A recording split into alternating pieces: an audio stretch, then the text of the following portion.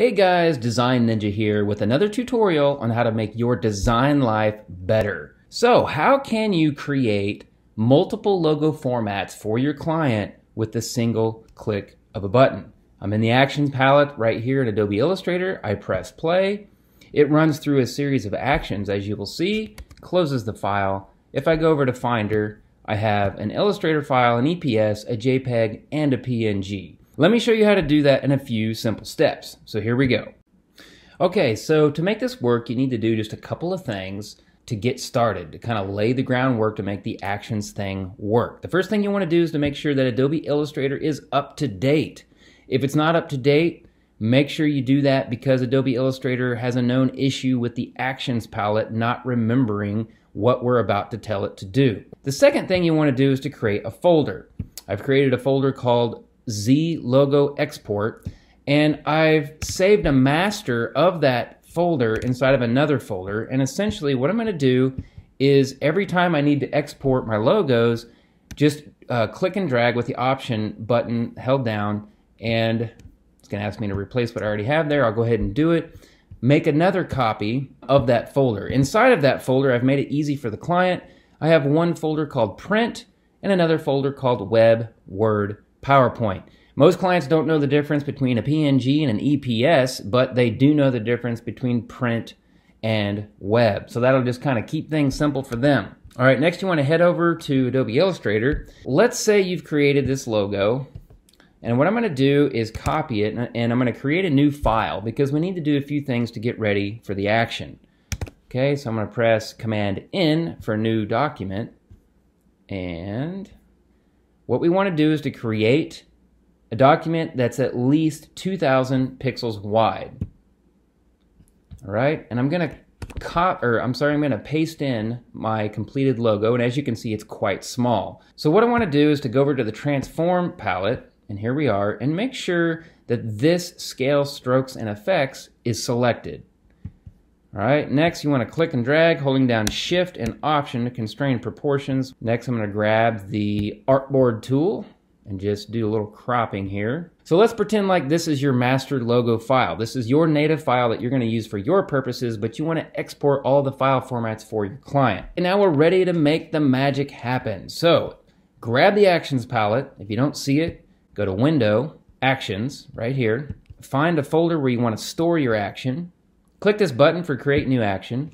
Call it whatever you like. Logo, Format, Export. Okay, so that folder that we created is waiting for us on the desktop, and obviously you can put that folder in whatever location works best for you, but for me the desktop works, so I'm going to do a Save As, navigate to that folder. I'm going to start with the print formats here. I'm going to save an Illustrator file. Okay, do another Save As. I like to save an EPS in that folder as well, and if you're concerned about any compatibility issues, go ahead and select CS6. Next, sometimes clients like to have a PDF, so let's throw one of those in there, and it'll pop up with this dialog box with Adobe Pdf Presets. I find that high quality print, which ships with Illustrator, is sufficient. We'll select that one. And some people like to save a TIFF. I don't. Some old school designers do. If that's you, of course, you can do that. Just go to File, Export, and Export As. Make sure you select Use Artboard. Go down to TIFF, Export. Make sure that CMYK is enabled. Make sure that high quality print is enabled. Export your TIFF. Okay, so that's all of the print formats. Now we need to do the formats for PowerPoint, Web, and Word. So to do that, I'm going to go to File, Export, and Export As. And again, I'm going to select Use Artboard. Just make sure that you navigate out to Web, Word, PowerPoint. I like to do a PNG because it has a transparent background that's quite useful on the web. PowerPoint and Word. All right, so here you want to make sure that 72 dpi is selected. And basically what that does, the file will be 2,000 pixels wide, which I find is high enough resolution for pretty much any web, Word, or PowerPoint application. Click OK. All right, we're going to do that again. Just make sure you navigate out to that same folder. A lot of people like JPEG, so let's make one of those. Export. And for this, you want to make sure you select RGB. For quality, you know, something like 8 is probably good enough for now. Make sure that 72 dpi is selected and hit OK. Now, if there's any other formats you'd like to include for print or for web, just add it to the action, whatever that might be. I don't know, maybe you like to create a bitmap for whatever reason. So go ahead and do that now. Okay, at this point, if you want to add closing the file to the action, go ahead and do that as well. I'm going to hit Command W to close the file. I'm going to press stop. That's very important. You don't want to keep recording after you're done. All right, so let's head over to the Finder.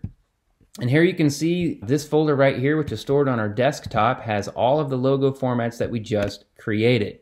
Now let's do a little test and make sure that this works. I'm going to head back over here to my desktop, and I'm going to trash this folder and pretend like we're starting over. So I'm going to put another copy of this folder on my desktop. Head back over to Illustrator, select the action that you just created, press play, allow it a little time to run through the actions, and open up your folder.